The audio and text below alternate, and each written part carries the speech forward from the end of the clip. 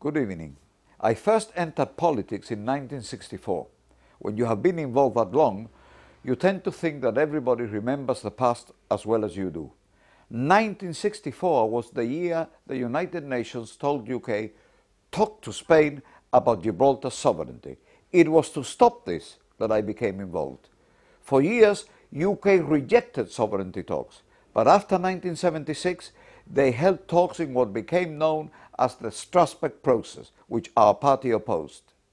This was followed by the Lisbon Agreement in 1980, formalized at UN level, under which Spain promised to open the frontier but never did. The GSLP opposed this process. The third attempt was the infamous Brussels Agreement, which for the first time explicitly mentioned sovereignty negotiations and worse still, split the sovereignty question into two, the isthmus and the city. This split reflected Spain's view that the land beyond casemates had been stolen and undermined our territorial integrity. Today is the 30th anniversary of the Brussels betrayal.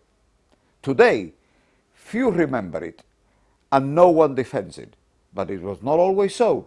In 1984, our party formed the opposition after a general election which we almost won and would have won had the then secret Brussels deal been known. When it was announced in November, we rejected it. We fought its implementation tooth and nail. We collected 10,000 signatures in a petition against it. We called for a referendum on an issue which went to the very core of our survival as a people. We staged a walkout when it was brought to Parliament. The GSLP argued it was the most dangerous decision ever taken in our whole history.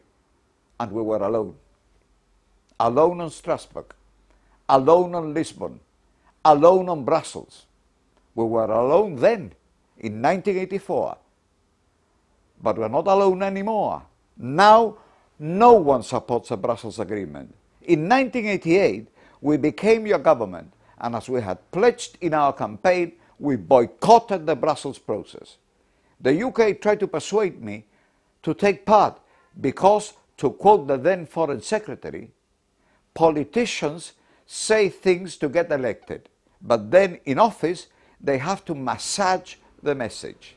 In other words, they say one thing and then do the opposite. Many do, here and elsewhere, which explains why people lose faith in the system and distrust politicians. Well, one of the advantages of having been around so long is that time proves you right or wrong. When Mr. Caruana, as he then was, fought the by-election in 1991, he defended the Brussels deal. Years later, he told the UN that Brussels had been dead since I became Chief Minister in 1988. So am I saying the GSLP always got things right? No. Have we proved right on fundamentals? The answer is a resounding yes. Look at our track record and judge for yourselves. The fundamental issue for me and the core value of this party is, always will be, that Gibraltar should never ever become a part of Spain or share its sovereignty. Gibraltar must always belong to us, the Gibraltarians, and no one else. To ensure this, not only do we have to strengthen our identity as a people, as we do at the Casemates political rally every year, but our economy as well. Our rally, which as you may remember, the GSD got rid of and replaced with a municipal fun day. Our National Day is not a municipal fun day. It is the celebration of who we are, the Gibraltarian people. We were right on the creation of National Day, even if it upset Madrid. We were right in our fight for UK wages, even if it upset London. We were right when we fought the 1988 election with the banner saying you cannot spend money before you make it, and made the economy grow before we started spending. We were right in 2007 when we said the economy could reach 1.2 billion in 2011. It did. We will be right next year when it reaches 1.7 billion.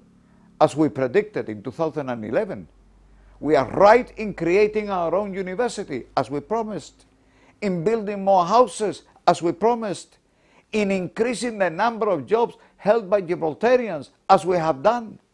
An increase in Gibraltarian jobs in just 2 years, over twice as big as the GSD managed to produce in 15 years. We are right in cutting by 50% the national debt, and we're also right in turning the savings bank, which belongs to all of us, into a growing, profitable operation. 3 years ago, Mr. Fitton left us a savings bank with some £70 million of deposits and a few £1,000 in reserves. By next month, in just 3 years, in spite of Fitton's attempt to scare people away from the bank, deposits will have grown from 70 million to 700 million. Yes, you have heard me right, a tenfold increase to 700 million, and the reserves from a few thousand to some 15 million pounds. Some increases in spite of, or maybe because of, Fitton's scaremongering. So why is he against? Because, you see, politics is about trust. It's about whether you can trust the judgment of the person who wants your vote, and whether what that person is telling you today is what he told you 42 years ago in my case, or say 14 years ago in Fitton's case. Remember 2000 when he asked you to vote GSLP? Or 2003 when he was saying, I can get rid of Caruana, vote for my Labour Party? Or 2007 when he was telling you, vote GSD?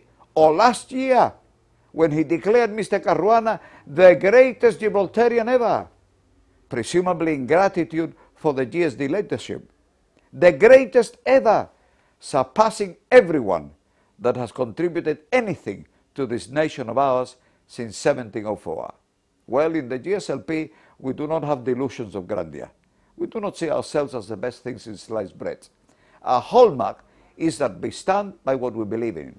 We do not shift and change. What we promise, we deliver.